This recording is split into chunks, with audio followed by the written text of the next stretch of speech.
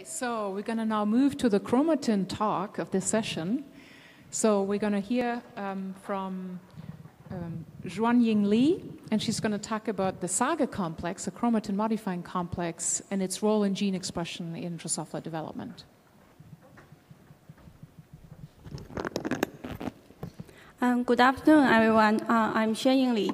I'm a graduate student from Stowers Institute, and I'm glad have the chance to talk about my thesis project about SAGA. So in eukaryote, the DNA is highly condensed and wrapped around the histones to form the chromatin.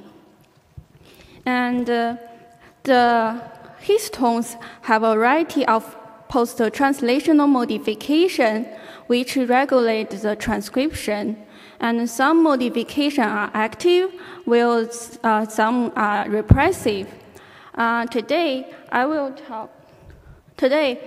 talk about the enzyme GCN5 isolate H3 and non-stop remove the ubiquitin from UBH2B.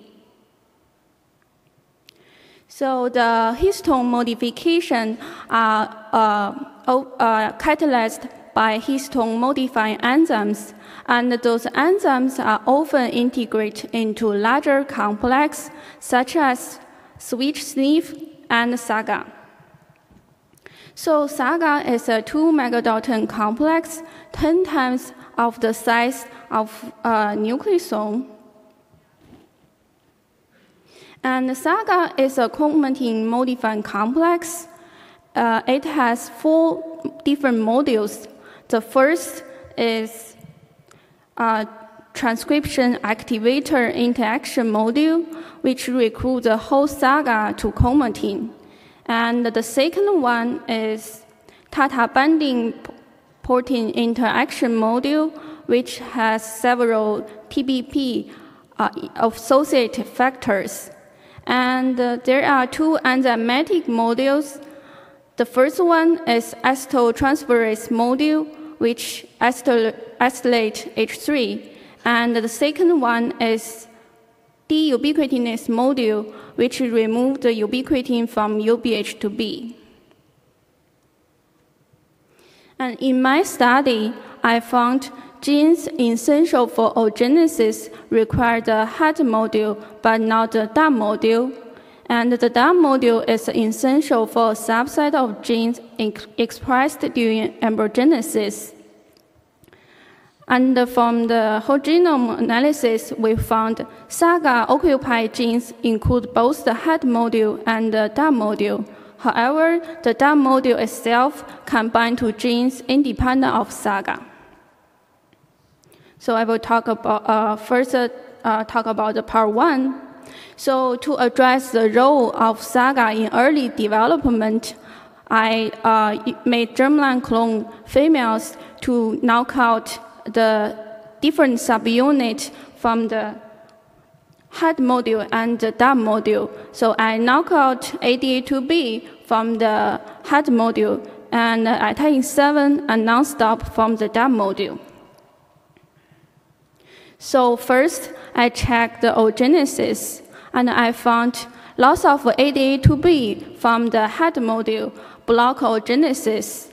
So from the Debbie staining, you can see those dying cells in the ADA2B germline clone females ovary, and those females cannot produce egg. However, loss of attain7 or non-stop from the DAM module do not block oogenesis, and those germline clone females can still produce egg. And from the staining of WASA, which is red, and Staphin, which is green, you can see there's the WASA and the Staphin still expressed in the germline clone females ovary, and they are properly localized. So from those data suggest that the genes essential for oogenesis require the head module, but not the DAM module. So next, I test whether the DAM module is required for embryogenesis. So I stand even skip and twist in early embryos. And from the even skip standing, I found the early pattern AP and DV pattern still forms in the I-7 mutant embryos and the non-stop mutant embryos. And the early zygotic gene twist still expressed in the mutant embryos suggests that at least some of the zygotic gene do not require the DAM module.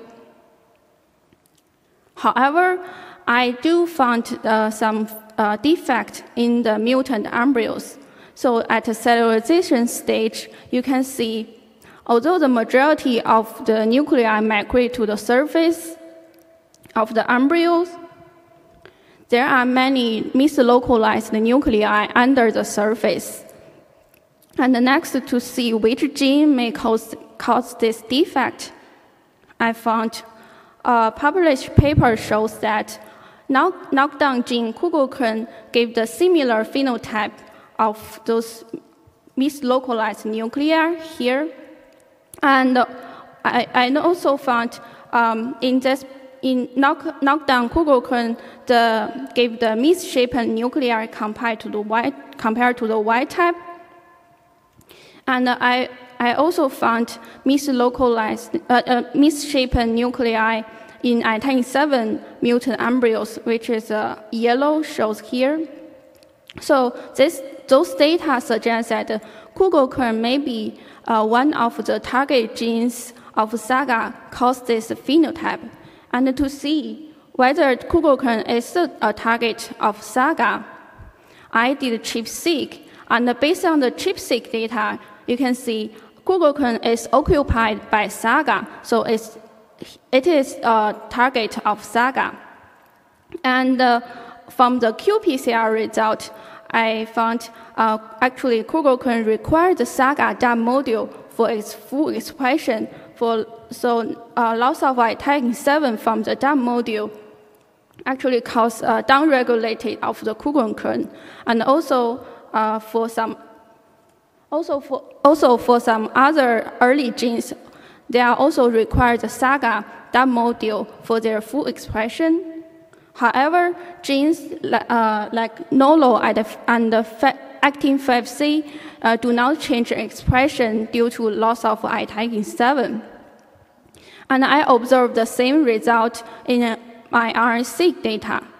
In I-7 mutant embryos, many genes change expression due to loss of I-7.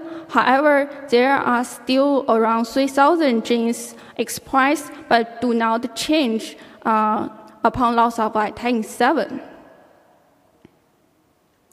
So far, from the part 1, I show you that genes essential for oogenesis require the head module but not the DAM module. And the DAM module is essential for a subset of genes expressed during embryogenesis. And those results raises interesting questions. We know the DAM module is not required for all the genes expressed, so whether is the DAM module still bind to the genes that do not require it for expression? Like this, the DAM module still bind to the SAGA target as a part of SAGA, or the DAM module do not bind to them because those genes do not require the DAM module. So to answer these questions, I use genome-wide analysis, ChIP-seq, to identify the binding site of different SAGA modules. I use SPT3 from the interaction module, ADA2B from the head module, and STF11 from the DAM module to do the ChIP-seq. And here shows some examples. And I found actually most of the SAGA binding genes are occupied by the DAM module. So here you can see this is the example of the DAP-dependent genes, LDS, which the expression requires the DAM module. So here shows that the full SAGA bind to the LDS genes. And another example is a CSP, which is not depend on the DAB module for its full expression. But in the CSP, still the whole SAGA still bind to the genes. And in genome-wide, compare the ADA2B ChIP-seq and the STF11 ChIP-seq, you can see the majority of SAGA-bound genes are also occupied by the DAB module, although only a small portion of those genes require the DAB module. So this data shows that this data answers the question is the DAB module still bind to SAGA target as a part of SAGA, although not all of those genes require the DAB module. So the last of a few slides, I want to focus on the DAB module. So actually, some studies already suggest that the DAB module may exist as a free form, so we want to know whether it's true in flies. And you may already notice that although most of the SAGA binding genes are occupied by the DAB module, but there's still many DAB module bound genes are not occupied by the head module.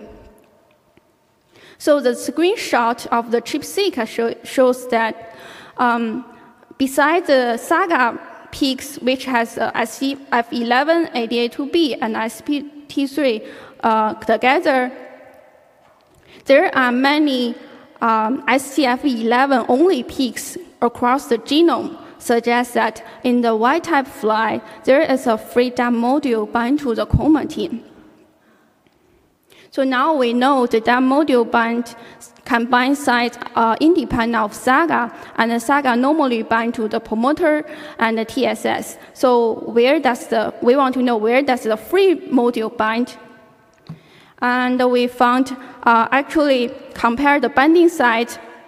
The SAGA prefer bind to the TSS, which is not surprise because it's a transcription co-activator. And actually the free DAB module also prefer bind to the TSS, suggests that the free DAB module may be also act as a co-activator.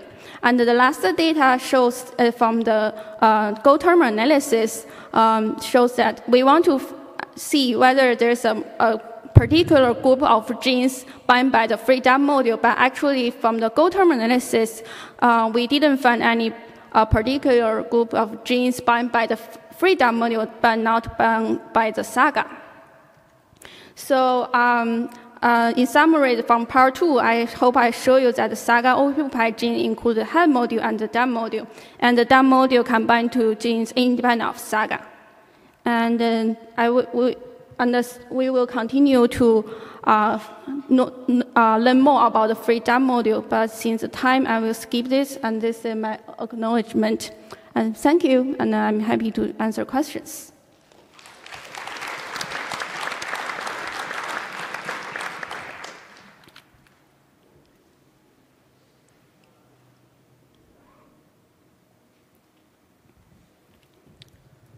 So can you comment on when H2B gets ubiquitinated in early embryogenesis and when it's being deubiquitinated? I'm sorry, I cannot hear you. So just with respect to the modification, the ubiquitination of H2B, is it present in early chromatin and is it being removed? Is it dynamic or is it being established later? You say the UBH2B. So UBH2B is very dynamic modification, so it's not like acetylation or methylation, so it's really dynamic during the transcription. So it's first add and then quickly removed. But over the developmental period that you're looking, it's there constantly over this entire period? That one during the development stage, it's not clearly shows that which stage has the ubiquitination, which stage remove. So I think it's constantly during with the development process, it's add and removed. It's dynamic. Yeah. Okay, so let's thank the speaker. Thank you.